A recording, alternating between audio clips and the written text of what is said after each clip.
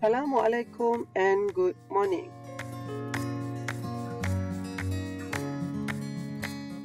Let us learn of Video 1, Expression of Biological Information, Subtopic 6.1, DNA and Genetic Information, and 6.3, Protein Synthesis.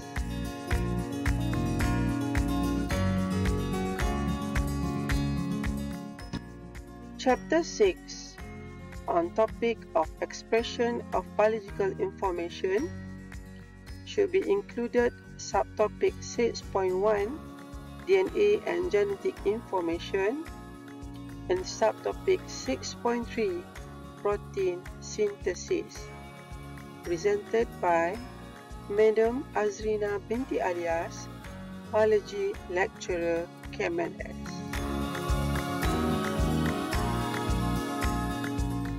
Chapter 6 included 4 subtopics, which is 6.1 DNA and genetic information, 6.2 DNA replication, 6.3 protein synthesis, 6.4 gene regulation lack of rod.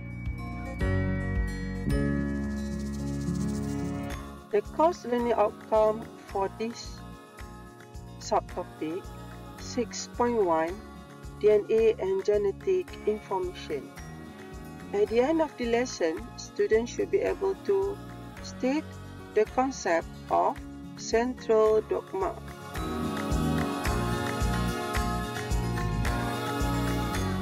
What is central dogma? The central dogma of molecular biology is a framework for understanding the flow of genetic information between DNA, RNA, and protein in living organisms.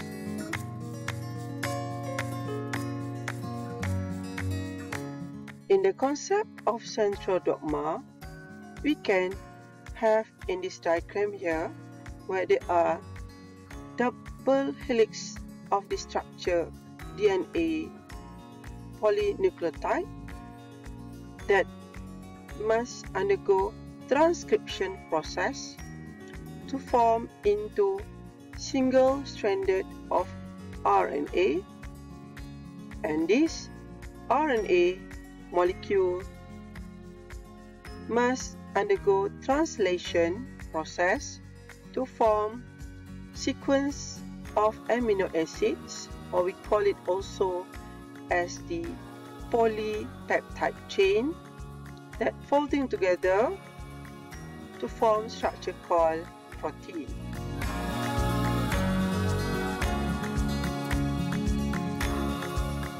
The normal flow of biological genetic information can be explained by the concept of central dogma of molecular biology that have been first described by Sir Francis Crick in 1958. He described that the first of the process known as DNA replication must occur first, where the DNA molecule can replicate its information in a process that involves many enzymes. Follow after the DNA replication the process called transcription, where in this transcription process the DNA information can be copied into molecule mRNA. For the eukaryotic cells, the mRNA will proceed with post-transcriptional processing before migrates from nucleus to the cytoplasm. And finally, the process of the translation, where in the translation, the mRNA acts as a template, carries the coded information from DNA in the nucleus to cytoplasms, and ribosomes use it for protein synthesis. Based on this diagram, we can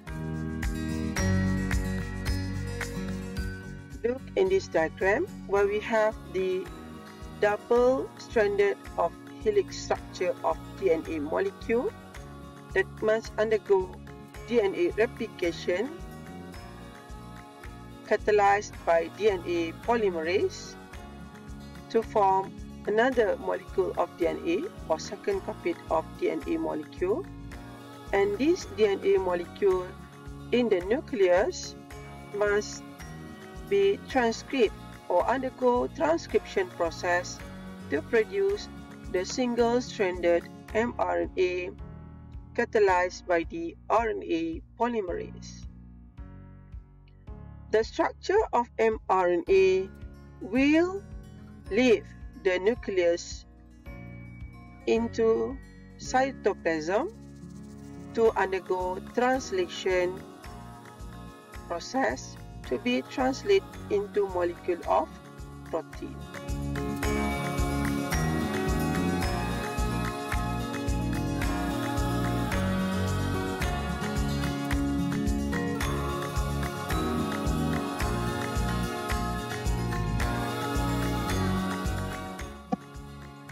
This is a diagram shows the concept of central dogma, where in this diagram shows you how come from the DNA molecule can be transcribed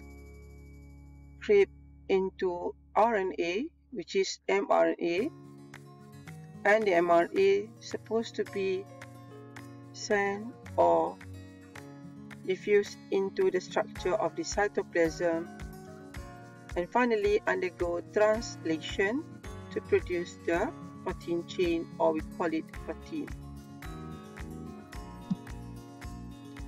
Next, course learning outcome in subtopic 6.3 protein synthesis, transcription and translation. The student should be able to explain briefly transcription and translation.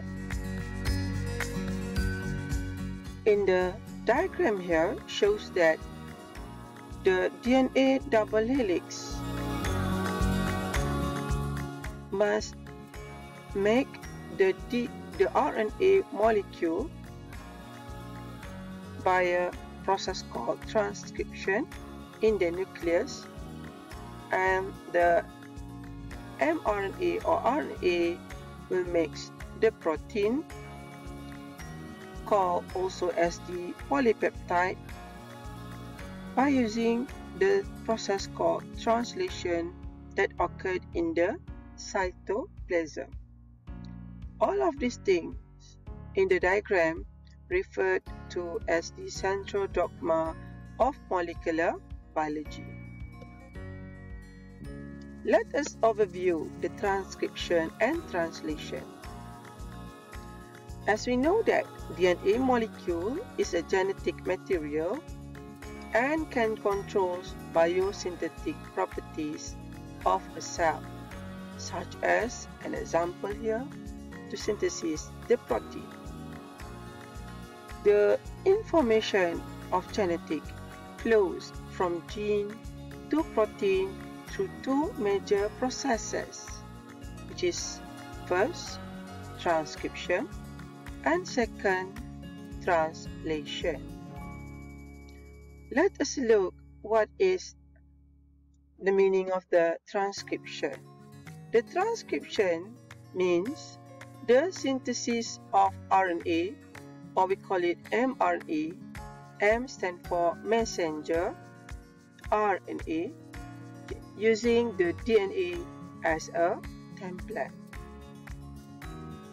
At the end, product resulting from the transcription is the molecule of mRNA that complementary to the gene sequence of one of the double helix strand from the structure of DNA molecule. Let us look at the definition of translation. The translation means the synthesis of polypeptide using the genetic information encoded in mRNA.